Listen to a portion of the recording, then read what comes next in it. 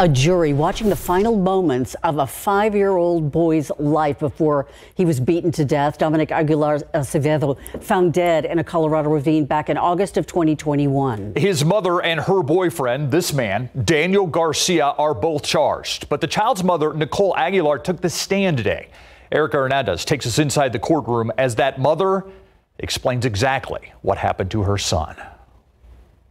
I walked into the hotel room, into the bathroom, and Dominic was laying in the bathtub unconscious. That's how Nicole Aguilar explains the moment she discovered her son after he fell ill on July 24th, 2021. Just moments before, Dominic Aguilar Acevedo was seen slowly walking down a staircase at a Northeast Side hotel with a hoodie and mask over his face. Minutes later, he is rushed back upstairs by Daniel Garcia. Garcia is accused of physically beating Dominic to death. Aguilar detailing how Garcia would punch Dominic, hold him down, and withheld food from him. He just lay there after he got punched.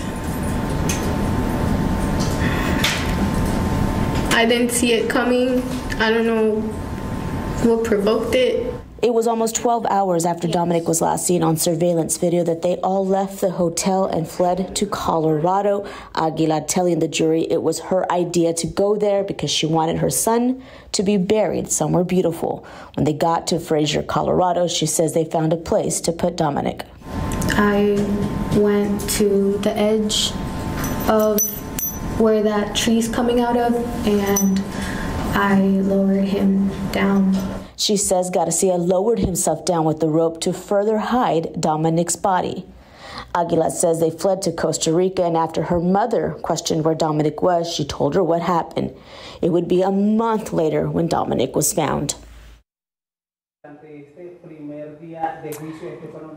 As for the defense, during their opening arguments, they are shifting a lot of the blame for Dominic's death on Nicole, but they have yet to cross-examine her. That will take place tomorrow morning. Now, Nicole Aguilar did take a plea deal in exchange for her testimony. The maximum she can get is 15 years in prison, while Garcia is facing up to life in prison if he is found guilty. Now, testimony will resume here in the 226th District Court tomorrow morning around 9-ish.